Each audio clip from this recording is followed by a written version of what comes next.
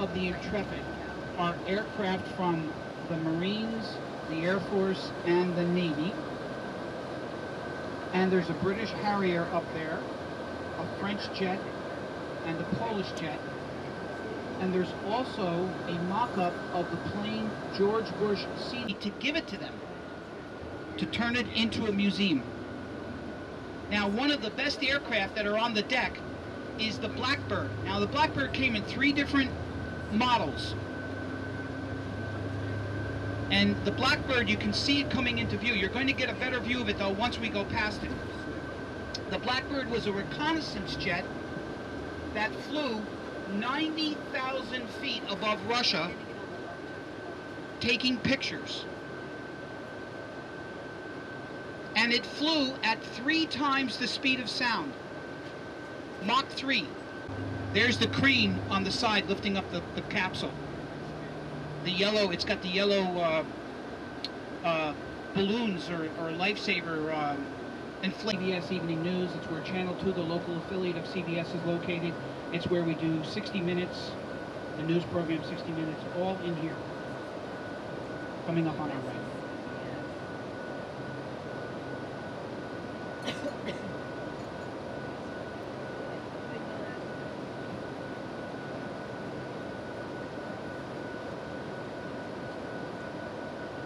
Yeah, Judge Judy is on CBS.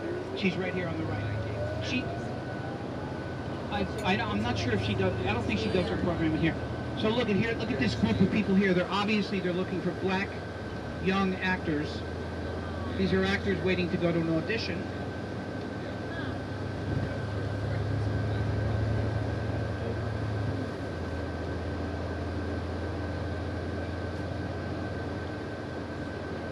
McGraw-Hill is a publishing company.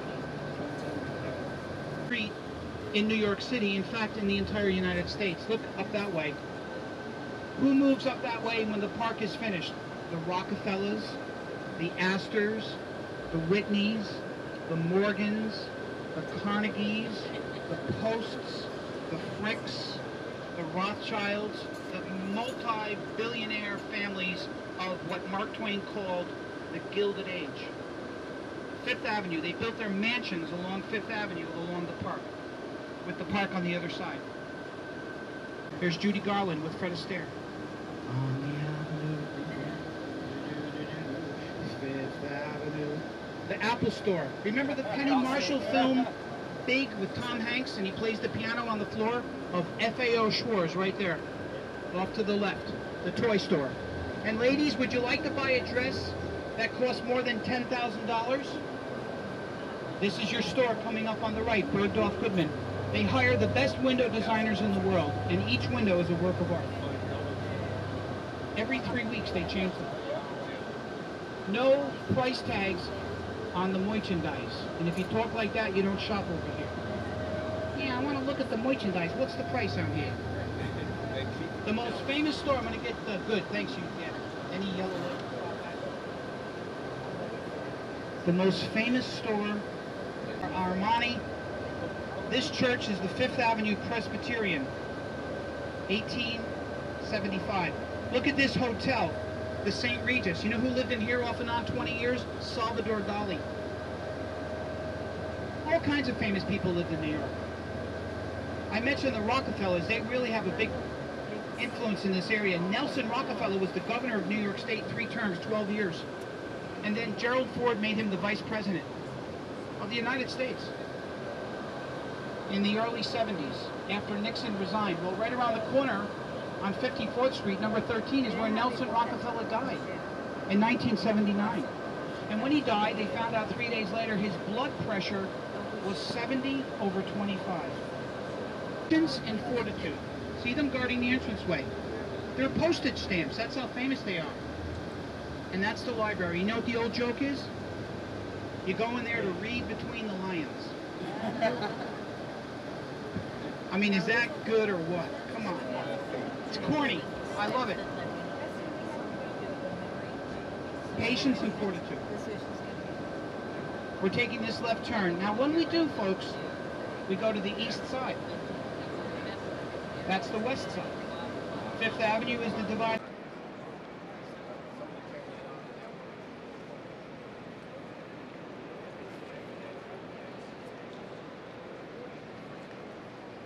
Okay, I know you're all hungry and you want to get to lunch, so let me make my commentary quick.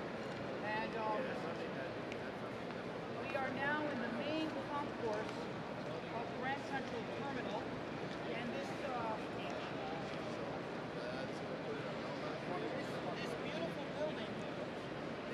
building, as you can see,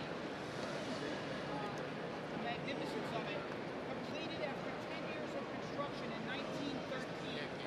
On this spot was an earlier Grand Central Depot, which was from 1871, extensively renovated in the 1890s, the Grand Central Station, and this was built from 03 to 13, opened on February.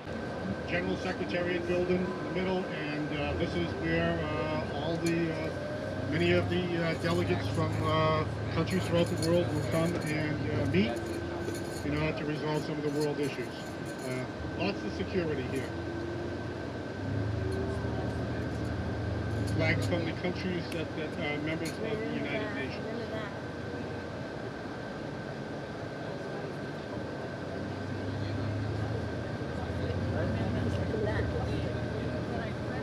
I'm going to give you some commentary as we're going along, but for the most part, you heard a lot of it from Eddie this morning. And a couple of things I want to happen for you.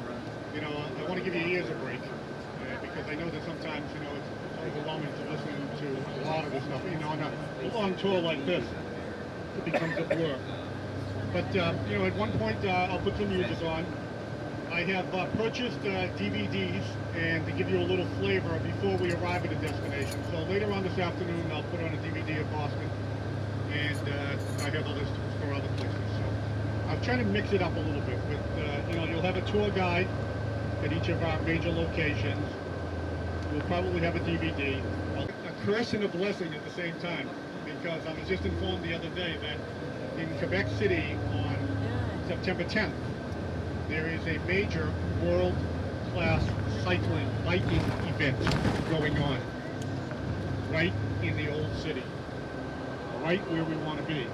So, that will pose a challenge for us. We'll be fine. Puget knows the area, the Willis Avenue Bridge, and further off to the right is Randall's Island. The Willis Avenue Bridge is a swing bridge, and it connects First Avenue with Willis Avenue in the Bronx. Bridge opened in 1901, and as you can see, it's under repair.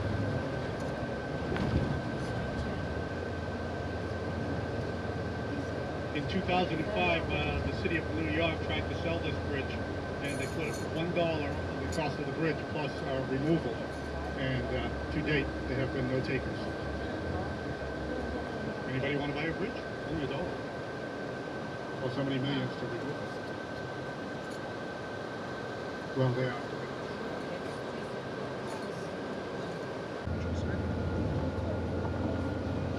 2 blocks to the south lies Boston Square. On one side of the square is the Boston Public Library, which was the first library in the United States that was totally free to the entire public. And right across the street is the Motley Immaculate, on the other side of Copley Square is Trinity Church, a true architectural masterpiece. This massive building dates from 1877. The architect also responsible for the first Baptist church with its intricately detailed colors. Trinity Church is one of the most beautiful buildings in all of Boston, and probably the jewel in the crown of the entire Back Bay.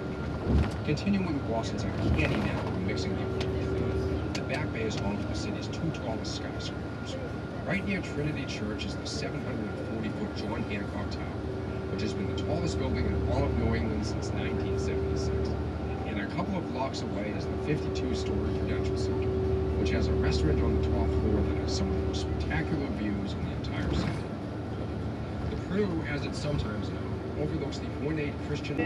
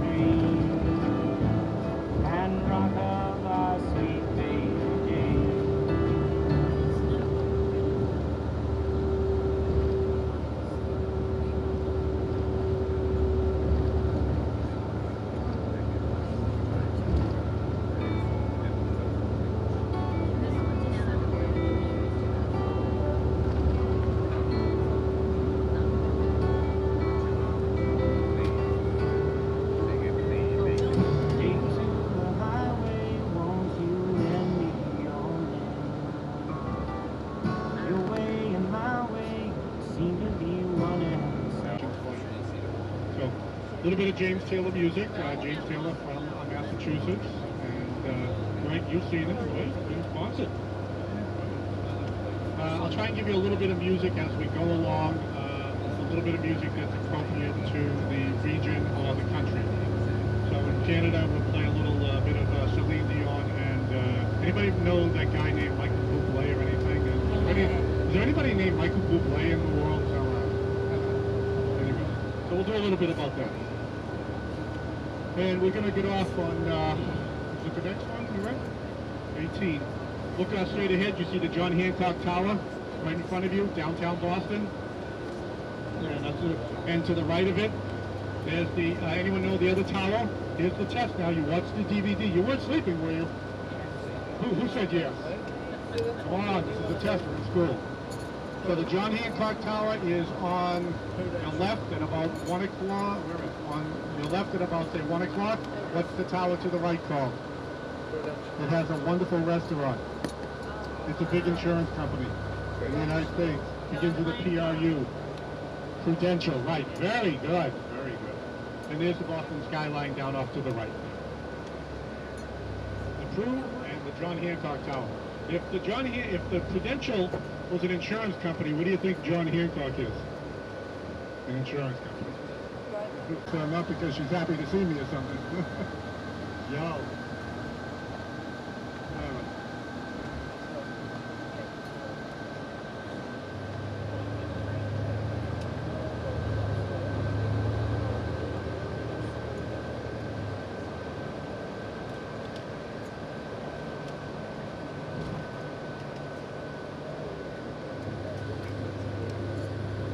One of the questions was just about, I saw these giant piles covered in plastic tarpaulins. What that is salt. They salt the roads because we get a lot of snow and we get a lot of ice. So sand and salt. Pretty successful. But Starbucks is very different coffee than Dunkin' Donuts. Starbucks is much stronger coffee, so if you like that. Our hotel is right down, kind of at the dip in the hill there. But we can't cross over the tracks until we go out and around. This is a nice area if you want. Trader Joe's, that store over there, has a variety of different types of foods.